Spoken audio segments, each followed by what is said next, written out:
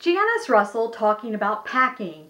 In this case, I'm going to a reunion and I've checked out the weather, I know the activities.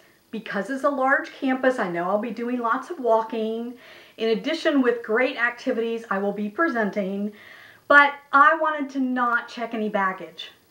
And I know that our class gift is a big fleece blanket. So I had to make sure that I did not load my carry-on and personal item going up because I will have something big to be bringing back. So let me show you a little bit about what I did in order to get packed so that I did not have to pay to check my luggage.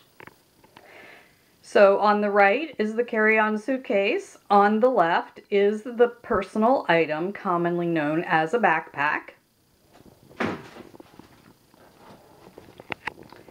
And on the right here, those are all my shirts in an Eagle Creek packet folder.